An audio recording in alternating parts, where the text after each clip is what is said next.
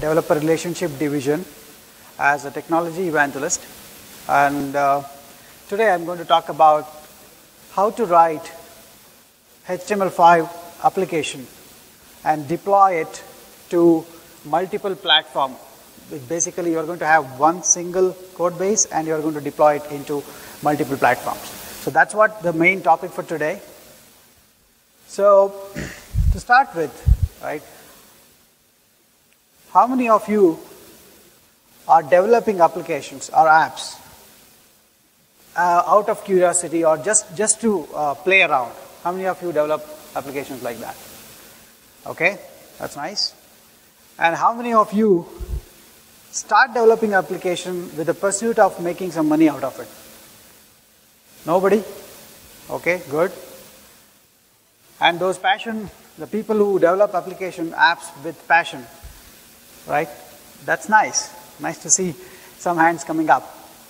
See, the main thing is you can continue to develop apps for passion, but over a period of time you will start moving towards making some money out of it, right? You wish to make some money. Right now you may be learning or you may be exploring different options available with app development, right? So in future you might start getting into the mode of making money out of apps. Right now it's all in a confused state, like how do I make money? Do I have to go with an in-app purchase model, or should I go with an ad model, or an app purchase model? How should I go is the biggest confusion that kind of prevailing in all the app developers' mind. So if you are here to make money out of app, right? So the research says that you need to target multiple platforms. It need not have to be a research, right? It's quite common sense if you look at it, right? Now, assume a very basic approach of app development or revenue model, which is ad revenue. Okay, if you are targeting your app to gain you some revenue out of advertisements, right? Then let's assume you have your app on one platform, which could be Android, right? You have it on one platform. Now, assume you have an app which is very engaging and people for sure is going to open your app at least once in a day. That means you are going to get a page hits or the app views of, like, maybe if you have 500 downloads, you are sure to get around 500 app views per day. Now, after 2 months, maybe you realize that for that 500 app reviews, you may get like $10 at the max, right? That could be the kind of revenue model you are looking at, or kind of revenue that you can probably expect out of this 500 downloads. But imagine a situation wherein if you have the same app on more than one platform, right? If the same app is available on Windows Phone, and if it is available on iOS and many other platforms like Tizen, which is coming up, right? And all of them has 500 downloads. So if you have 5 platforms, you will end up having 2,500 page views or app views per day, right? Which is going to add more revenue to your app or for yourself, right? And of course, if you have more than one app in the market, it will accumulate and you will get more money out of that, right? So that is where the industry is moving towards, right? It's good to be patriotic about a particular platform for a short period of time, but if you are planning to make money out of it, you need to scale. You need to move beyond that boundary and go into the other platforms. That's when you get some amount of revenue. Sounds good, but what are the challenges they have? Every platform has a different language. Of course, Java is there in multiple, but if you look at it at the high level, they have different languages. As a developer or as an organization, can I start learning new technology every like 6 months or 2 years? If you see, iOS came in after 2 or 2.5 years, Android came in. Objective-C, whoever learned Objective-C, and now if they want to support another platform like Android, they need to learn Java now. Okay? And then after 2 or 3 years, Windows Phone came in, and now can you start learning C#? How long can you sustain with this kind of learning curve? If you look at from the organization perspective, how would an organization maintain the pool of developers who does iOS, who does Java, and who does Windows Phone? And if as soon as a developer learns both of the technologies, it is very difficult to retain that skill in your organization. Obviously, there will be a lucrative offer waiting for him to, in some other organization, he will move out. It's quite challenging. So what are the basic challenges that we have? As a developer and enterprise, this is the confusing state that you are in. As I said, there's no common language, right? Java, iOS, C#, and of course web is already there, JavaScript and other things. Can I make are the APIs common? All of them support camera, all of them supports GPS. Why can't I reuse it? Can I do it? You have to rewrite the code in order to make use of that same feature in multiple platforms. Okay? And the final one is no interoperability. I develop a Java code. Can I go ahead and directly run it on iOS? Impossible. Correct? There are other ways of creating native code based on some standardized code. There are other tools available right now, but that's a good sign. We are moving away from that the black box or bottled approach to a more liberated approach now. But that's good thing, good sign that we are coming up with. In the market, there are a lot of tools that are currently available. But one good thing about all these platforms is that if you see the highlighted one, HTML5 and JavaScript is common. It's going to run on all of these different platforms without any issues, right?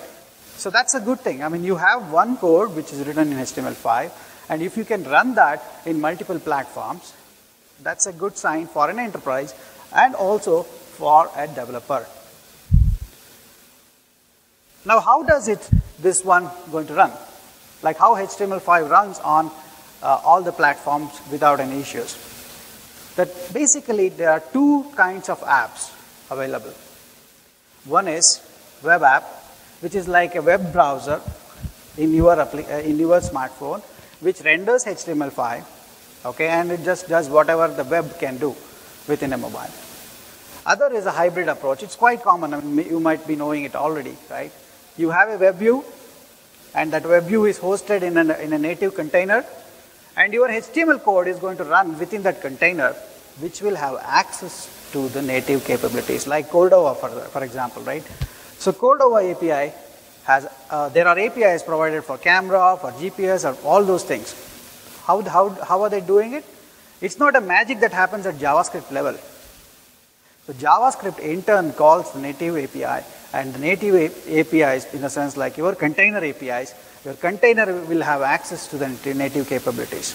So it again comes back all the way to your presentation layer, which is HTML5 or JavaScript in this case.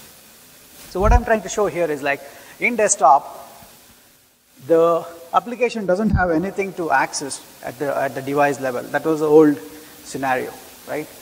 The next one coming up is a mobile browser.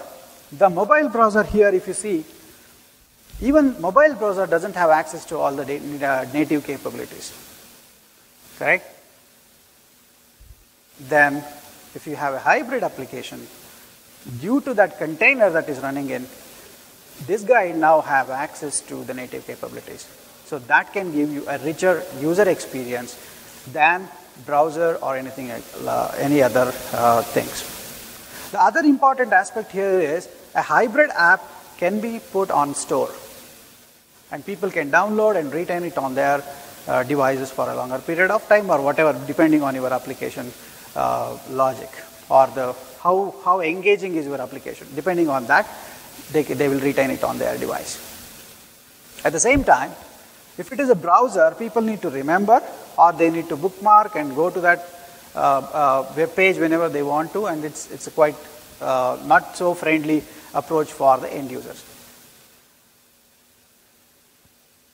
Now, how many of you have heard or participated in this battle? Right? Just Google it. The page runs for 10 or 12 different, search results goes to 10 or different, 1 to 10 or even more, right? Number of search result pages. Who do you think is at the top? Who is on top here? How many says native? Okay, good. And how many says is HTML5? Very nice.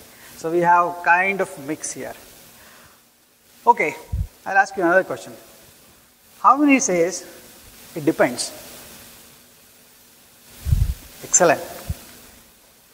Are they whoever said depends, and for people who didn't raise their hand when I asked that question, do you guys think these people are politically correct? Excellent. There are some people even raising their hands. And how many people think they are logically correct? Exactly. They are not politically correct, they are logically correct. Assume there is a doctor. You go to him, you say, I have a bad headache, can you give me something? Take this Saridan, he'll go home, he is fine, he is cured. Then next day you get stomach ache. You go to the same doctor, I'm having this bad stomach ache today. Take this Saridan, go home, eat Saridan, nothing happens. Again, maybe cold, same Saridan. For every disease, there are different treatments that you need to give. Correct? The same thing holds good in technology also. If it is in this battle, you become a third party of your application. You focus on what features you need to have in your app, right? And become a third party or third party consultant or something, and look at your app and see, is there anything I'm doing very native? In the sense, do I need very frequent access to the hardware capabilities? Like I need to have a continuous streaming from the camera, or I need to have a continuous GPS access from the native capability. If you have those kind of capability requirements, then definitely in this game, native is sitting on top of the hybrid. But if it is other way around, once in a while I'll take picture, once in a while I'll need location database, or most of the time my data comes from some network location, maybe a Twitter kind of application, a social media based application, or simple photo gallery. You don't need to be native in those cases. You can be totally at HTML5 level. What's the advantage you get out of it? Now the same code, I'll show you how you can do it with XDK. The same code you can reuse and reach bigger markets with less energy, less resources, and less cost involved in it, right? And compared to Android and iOS developers, do you think HTML5 and JavaScript developers are expensive? Web has been there from quite a long time. And people say HTML, they claim it is HTML5, but they will be using all HTML, old HTML only. Since HTML is kind of adjust karte hai, right? Because of that nature, it still adjusts to your old HTML, and you still be able to run your application without any problem. So that means if I take a web application, put it into a container, and run it within a web view, it's going to run fine. Of course, unless you have done majorly different, pretty much everything runs. And that's what most of the enterprise is trying to do today. They have a web interface, try to put it into a container and sell it as a HTML or an app for your different platforms. So with that background, Now I want to get into what is this XDK. X stands for cross-platform application development. And this is a free tool available from software.intel.com/html5. The reason it is free is because in the sense Intel want to support HTML5 community in some other way. We contribute to open source a lot, we share W3C, and there are so many things that we do at HTML5. So this is one of such effort. We are giving this tool completely free. You can download and play around, and you can even package it into multiple platforms. The primary thing here is there are so many disconnected tools in the market. Some tools do very well on editing, a good code editor, or and then finally you depend on some browser to view it in different form factors. And finally, you deploy it based on some third party by paying some amount of money and building a package for respective platforms. But this tool kind of combines all the good things in the world and built with a very neat end-to-end user interface. So we'll see develop. We'll see these verticals one by one. First we'll start with develop and debug and test, and finally we'll go to deploy.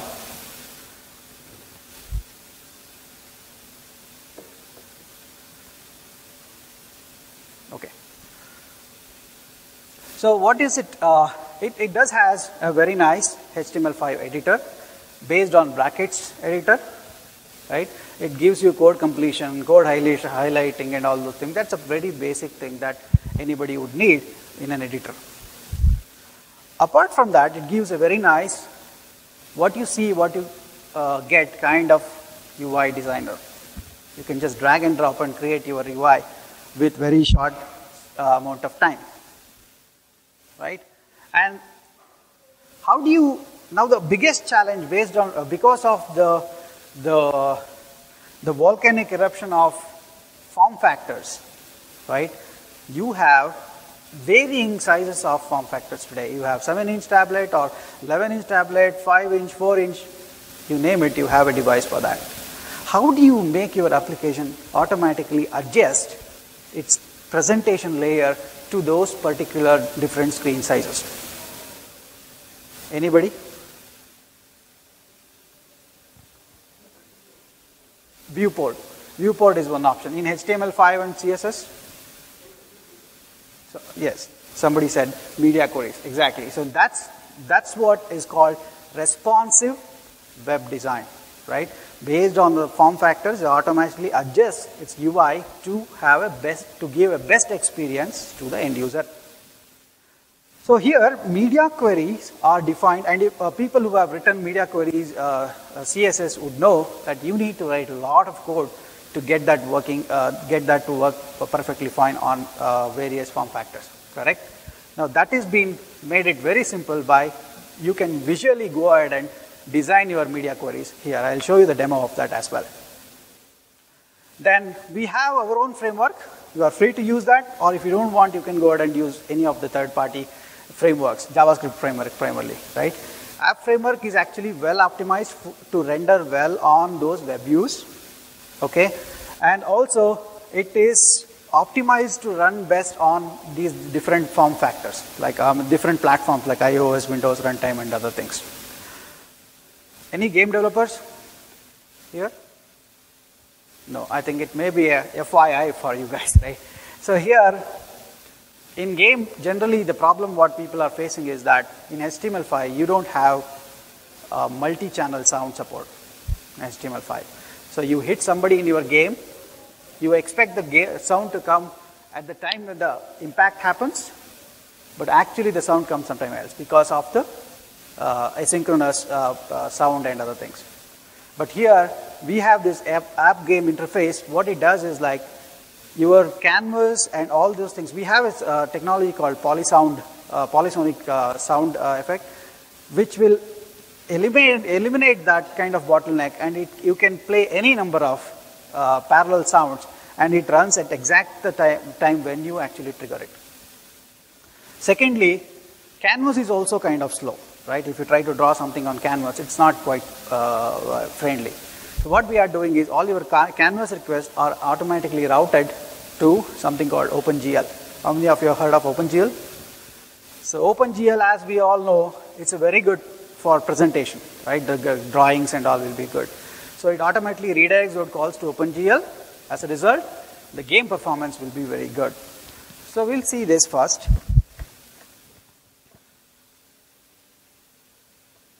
Okay, so this is the tool which when you download, you need to create an account with our cloud services for you to later test and deploy your application. Now, as I said, you have a code editor. Of course, when you go here, you can start a new project and other things, wherein you will be pointing to some location and where all your HTML5 and JavaScript files are going to be dumped, basically, right? Now, I already have created a shell project. There is nothing in it at the moment. It's just a blank project kind of. Now, if you see here, there's a code and a design section. Now, the moment I go to design section, well, let me show you one project, by the way. Okay, go ahead and create. Now, the moment I go to design section, it is asking me which framework you want to use, which JavaScript framework you want to use. App framework is one that I talked about. Apart from that, you can use Twitter Bootstrap or jQuery Mobile and Topcode.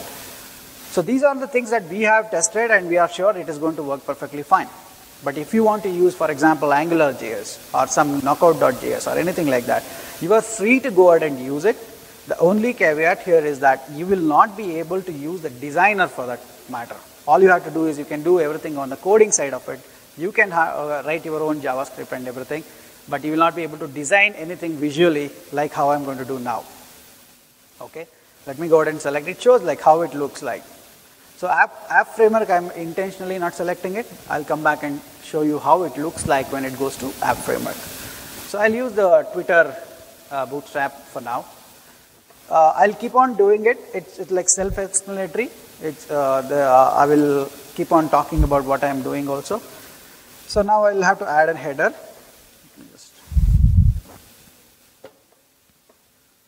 Let me add header. Okay. Now here, that's my demo title. Now I want to set some background to this.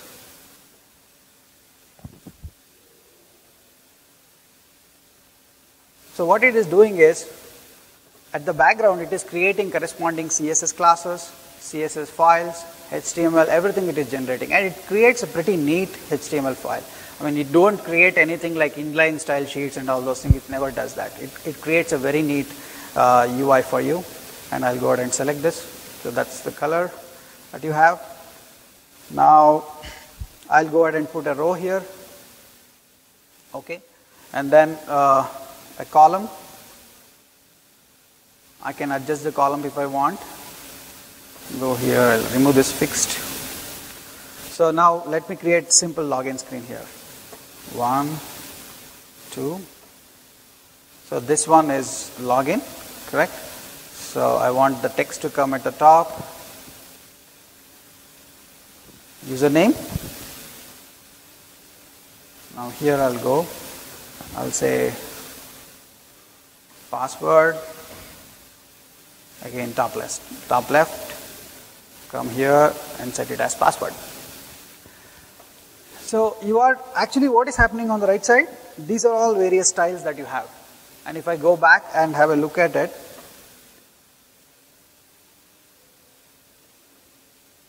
so it created a style sheet for you, and also it created the code for you. And you can see it's all based on latest standards.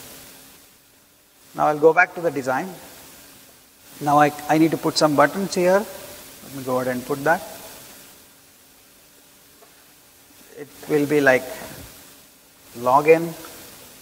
I want to show it as success message, and let me have an icon next to it. And then cancel. I'm going to have call it as danger and cancel. Okay, that's your basic UI is created. Now I'll show you some of the special features here. Let me go ahead and put a list box here. I'll tell you why I'm putting it. It doesn't have any relevance with the login, but I want to show a particular feature here. I said we support media query definition right from the UI here. Now at the time of designing, I want to see how it looks like when it goes to different form factors. I can do it right from here, or I can just drag and see how it is coming in. Now if you see, if I go too close, the content is kind of crampy, right? It's just going very small. It doesn't have a very good user experience. So what I can do, there is something called wrap points, which is nothing but your media query max width attributes. Now I'll go ahead and say phone. You see here, it says 320 pixel. And then I have, let's say, phablet.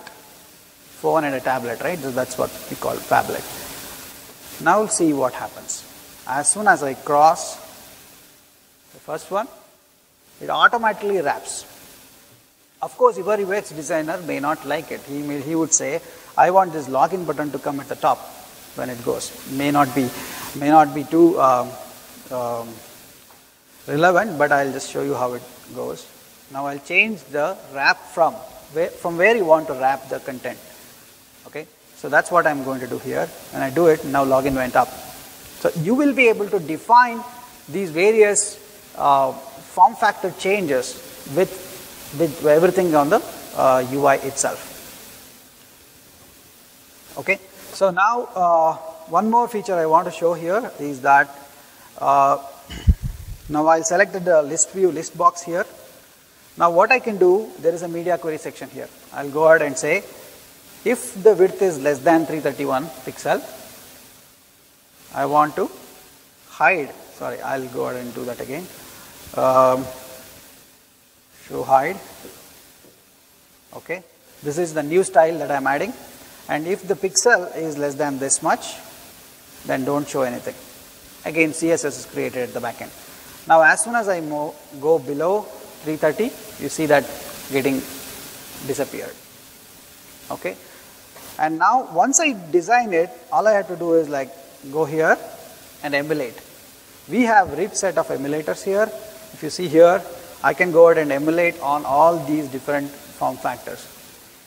If you see here, if I go to K900, it says what is a Cordova API, and we do support Cordova APIs, like 2.9 is what we are supporting. It says what is the screen resolution of like K900, what is a pixel per inch, and everything is defined over here. Okay, now I can go ahead and do see how it looks on iPad or how it looks on other devices. Okay, now not only that, if I want to do testing on accelerometer, you have a game and you want to test based on accelerometer, you'll be able to see, you can see x-axis, y-axis and z-axis. It shows what values are throwing in, and it gives you, it triggers those events for you automatically. Then of course I want to test push notifications. There is an option like this. You can say hi, send. It shows how the push notifications are going to come. So it's basically simulating everything that happens on our local, on an actual device. The geolocation, I'll change the UI to say leaflet. This is another app that we have developed using leaflet.js, which is an open source JavaScript library for maps. Now see, this section here is a geolocation. Now if you want to develop an app which has a geolocation capability, maybe if I go to a particular location, I want to see what are the offers that are there in that location. So what happens, whenever you move there, the watch position event gets triggered, right, in a regular GPS scenario. So that is what is happening here. Also, we will trigger watch position based on this. See, if I move it around, based on this pointer location, it updates the map on the left side. Again, it depends on what speed I have in the internet. So it keeps pointing it like this. So based on watch position, I'm updating the map actually. So you can do all these testing right in the XDK emulator itself. Okay, so this is something that they have. So you can connect it that way. Then finally, once you do all these testing, so I'm going to go into a completed solution here, which we have built some time back. Now if I go and see how this application looks like, right? So this is one of the applications that we have built, wherein similarly I have built an image gallery kind of. Now let's see how it looks on Nexus. Okay. Now how about Droid? So that those images are gone because there is not sufficient space to show those images. Now when I change the orientation, it automatically starts showing those because I have bigger space to show those content. So all these emulation you can do without any issues on this particular screen itself or on this application itself. Now once you are done with all this testing, now the time to do the testing on actual device, right? So far you have been with the emulation. So in the actual device also, you don't have to push or you don't have to create an APK and install it on a device and see how it works and things like that. We have a cloud service. Okay. So we have a cloud service with which you will be able to, let me just switch to the app here. Okay. Hope you can see. And this is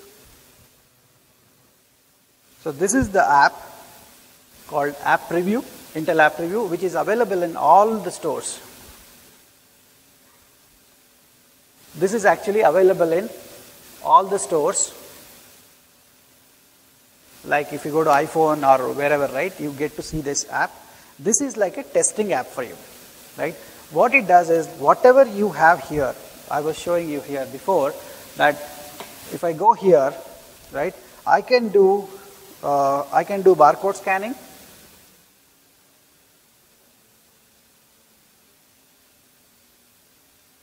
Okay.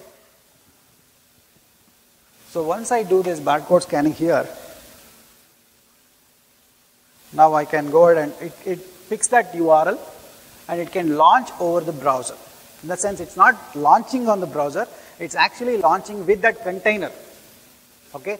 As a result, what happens is whatever the final outcome is going to be, it's going to run in the same mode here, right? And this is the UI. This is how it's going to look like, right? Now let's see whether I can do, okay. See the orientation change. I'll try my best to show it, right? So orientation is also changing. And it shows all these things. And in addition to this, let's see, this is the one. Okay, good. So in addition to this, what I can do is, let me switch over again.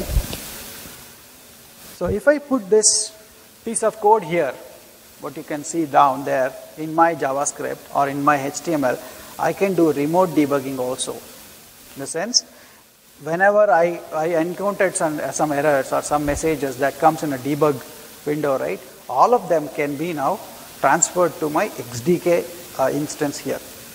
So what happens is, like if you you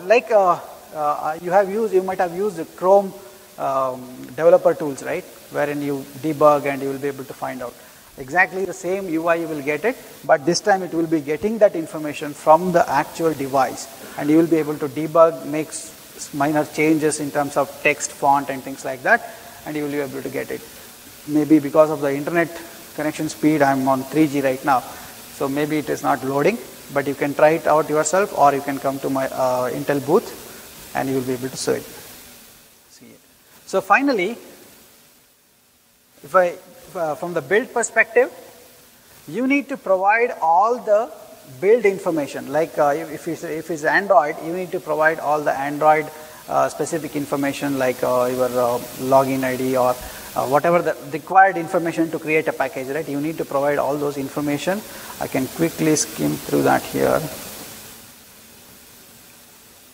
I'm running out of time, so I'm just rushing in. Sorry about that.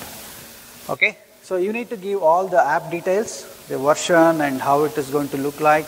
And finally, you also need to specify which kind of build you want. If you want a heavy build, like you have a Cordova API, then the package size could be like 3 MB, 4 MB. If it is a lean build and you just have internet connection and you need to access some data from internet, then it's a lean build. So maybe the file size could be like 1 MB or something like that. You can decide those, provide all your images, then finally provide all the credentials, then click on that build app now. It's going to give you the APK in terms of Android. It's going to give you APPX in terms of Windows Store. Like that, it gives you the package. All you have to do is take it, and publish onto your stores. That's the only thing that will be pending for you to do. The other thing is, like, I have pointed my XDK, whatever I have done so far, right? It is now pointed to my Eclipse, because you are all Android guys, right? We are in DroidCon, so I should be showing this. So I have pointed my location as assets folder in my Eclipse. So what I can do is I can have all these HTML automatically updated onto my Eclipse, and with my favorite Eclipse editor, right, I'll be able to create packages, or I'll be able to emulate on my own emulator and do whatever I want. So that's the connection that you can build. You can do all your testing till emulation from the XDK.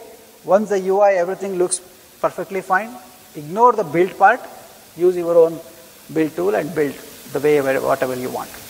Okay, so that's what I had for today.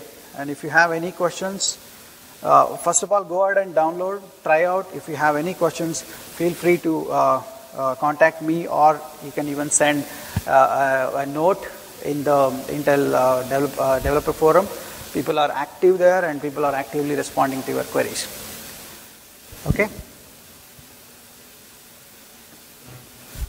Yeah, that's all I had. Thank you very much.